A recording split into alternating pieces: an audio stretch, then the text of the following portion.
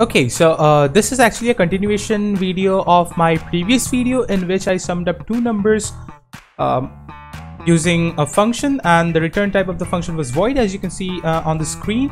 So this was the question, and now I'll do it in a different manner using pointers, and this is for the nerds who know what a pointer is, like they have a knowledge about pointers in C programming language. So without wasting time, I will just create a new file like add2.c and write down the usual hash include stdio.h like this, and now we will be just declaring the main method first, like not capital, and of course I'm really sorry for my bad typing.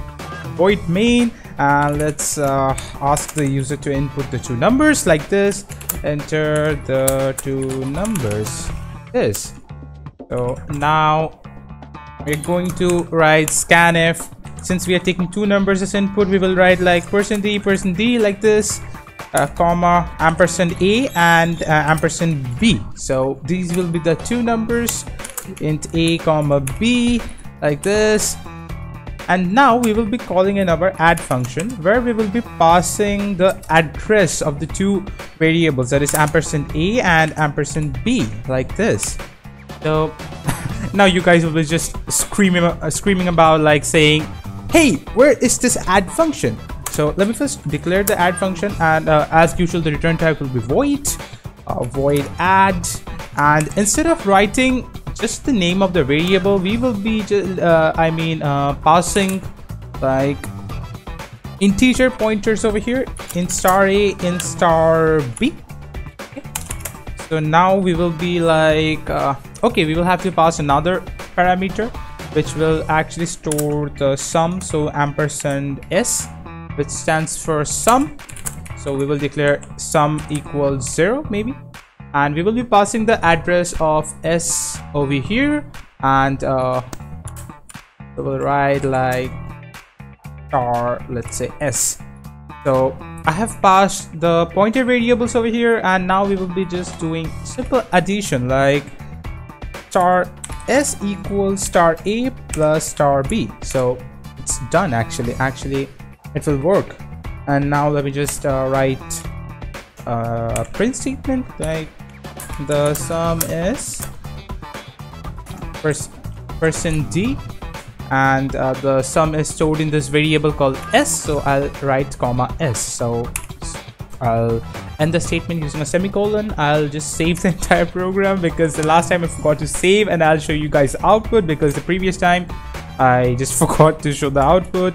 So for CLS, let's try gcc add2.c. I don't know why it's taking so much time. a.exe. Let's go. Let's enter the two numbers, like let's input 3 and 6. So as you can see, that's printing the sum is 9. Okay, I'll explain it a little later, but first let me show you if the output is coming correctly or not. Let's do it again, like let's say a big number like 12 and 20. So it's coming 32. The summation of 12 and 20 is 32, as we all know, so it's working perfectly. So now let me explain you the logic. Okay, so in order to explain this thing, like you guys will have to have a knowledge about pointers in C programming language, since this star a refers to like the pointer variable, like in this this is actually called call by reference. I think I hadn't mentioned it in my last video, but the technique that I used here was call by value, and this one. And this technique over here is known as call by reference, that is passing the address of variables as parameters to a function. Right, this is the add function.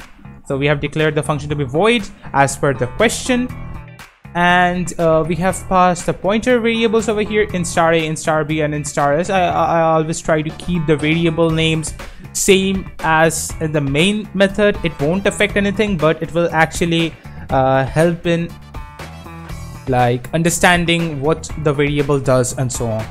So it will just do star s equals star a plus b, and the value and the summation will be stored in the I mean, the memory of this sum variable, like we are actually dealing with address over here. So this is actually a basic of pointer operation. So if you guys don't know what are pointers in C programming language, then you won't be able to just sum the two numbers using this technique. You should refer to this technique where it's actually quite simple, it's quite straightforward, and this is actually not complicated, but it involves the use of pointers. So you need to know pointers before just using this technique in order to find the sum of two numbers using a function, and the return type of the function will be void.